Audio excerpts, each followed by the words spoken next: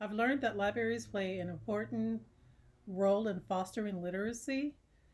Libraries hold a lot of programs that help with literacy. I thought about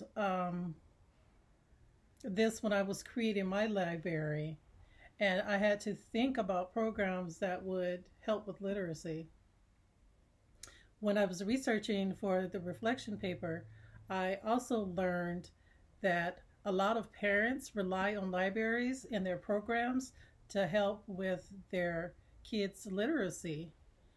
I also learned that children who visit libraries often and participate in the programs that they offer have a better success, have better success when they start school and have an easier time learning to read.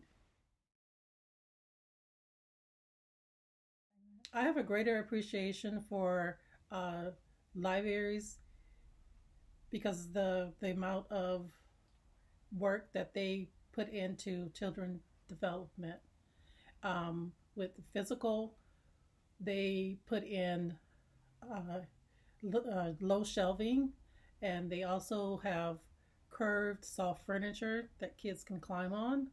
And for the cognitive part of the library for children, they have bright colors, they have signage, and they also have a lot of toys for motor skills.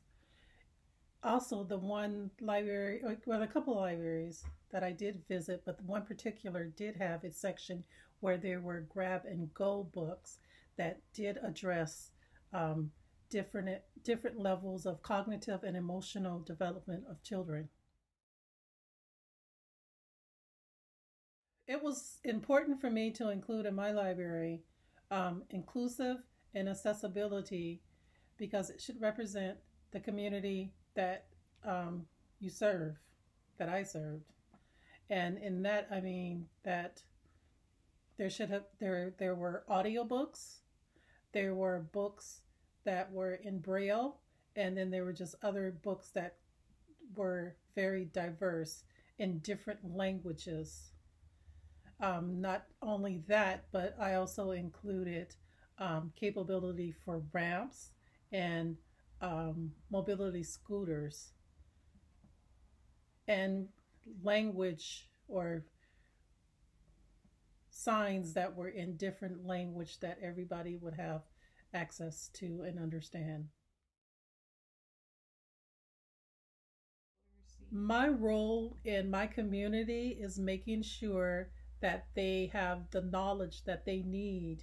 And by that, I mean that if there is a book fair, if there are certain programs that are out there, that I might be able to pass on that information once I do find out about it. And also that this class has helped me know which materials to read to my two new grandchildren that are coming, and for me to be able to pass on the information to their parents of which books would be appropriate at any age range and at different cognitive levels for their development.